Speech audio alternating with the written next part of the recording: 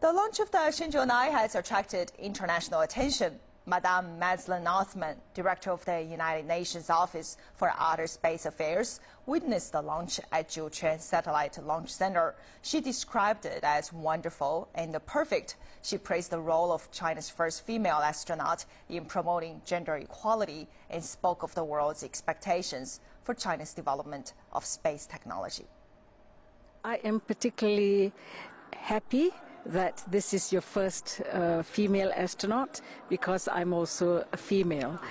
And as you know, the United Nations promotes gender equality, and having a female astronaut as well augurs very well for China. I'm very, very proud of China in this case. The world is watching China.